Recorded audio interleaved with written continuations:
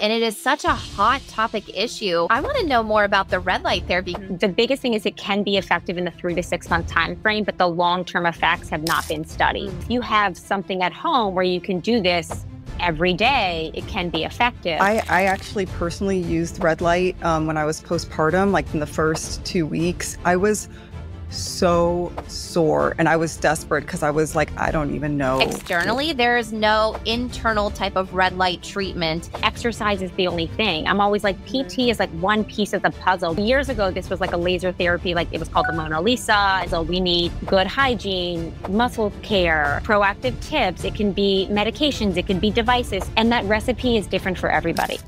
I want to know more about the red light therapy because we do use it in derm all of the time. And it is such a hot topic issue.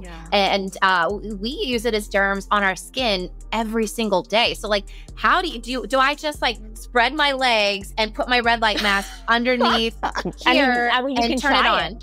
Yeah. What do we need to know? Because people are going to do that if you don't tell us what to do. Most often these are in gynecology offices or urogyn practices where they can have the device and they can use it on the vulva and vagina. And there's just been a handful, like very small clinical trials. The biggest thing is it can be effective in the 3 to 6 month time frame, but the long-term effects have not been studied. So again, if you have something at home where you can do this every day, it can be effective, but they don't have these devices available for home use. And there's no FDA clearance for that yet. And it's, you have to be willing to kind of do that long term. The great thing about these red light masks are that like you can lay in your bed and do them and kind of even whatever. With the vulva and vagina, it just takes a little bit more like dedication and time. Like you got to really clear out some space and get some privacy and like, you know, do the whole bit in your bed and you can't move. But I mean, there are some PT practices that use it. There's urogyn offices, but there's not a lot of options for home use. But I tell people like, you do this, but you just have to also know that you have to do other stuff. You still have to know how to engage the muscles, relax the muscles, that kind of stuff. Know your limitations, essentially. Yeah, like let's be realistic about it.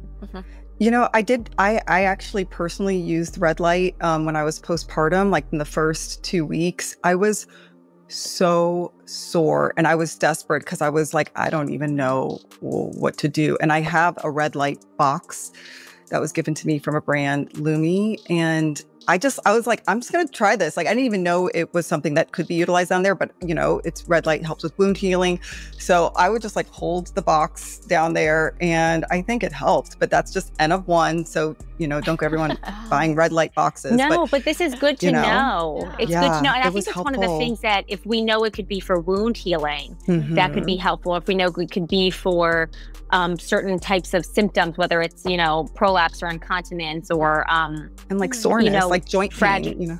Right. Yeah. So I think we just need more information on how to do it. You know, it's one of those things though, Mamina, that I think it's like, it still kind of falls into this like wellness thing. And I think I'm always so focused on function, like healing, like minimizing pain and improving muscle tone that I just am like, I want to, you know, always tell people like, hey, if you're going to go spend the money on this, I want to make sure it's going to be effective for you. Yeah, 100%. No, totally get it. I feel like it's very much the same for derm too, because like, you know, devices we use, we recommend, but like we always say, like, don't rely on this as your only like, and don't expect miracles. Like you have to have a good skincare routine, right? You got to wear your sunscreen, and then maybe use your retinol. And then like, if you've kind of maximized that and want to elevate, then I think that like the masks would be helpful. So it sounds like so we need a vulva similar. mask. We need There you go. red light that. So does it only help externally? There is no internal type of red light treatment that you could use, as you had mentioned, like a tampon that you insert to more directly affect the pelvic floor. Does that exist?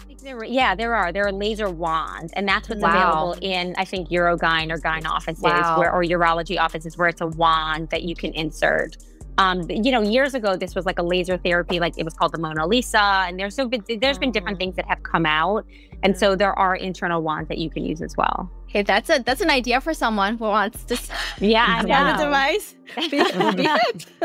And I love that. I mean, I think for like a postpartum population, that would be amazing. For a menopausal population, that would be amazing. I mean, I think there's a lot of use cases where it's like, if we can get the research to like say, hey, these are great things to use, I would love that. I mean, I think we're always looking for ways to help people. And I don't think that exercise is the only thing. I'm always like, PT is like one piece of the puzzle. We need, again, good hygiene, muscle care, proactive tips. It can be medications, it can be devices. So, and that recipe is different for everybody. So what I love are options for people. And that's where I really think that we can say, like, how do we best optimize your pelvic care with like the options that we have? Yeah, no, so cool. I feel like, there's like the term like vaginal, like rejuvenation. I feel like this mask would kind of really fit that.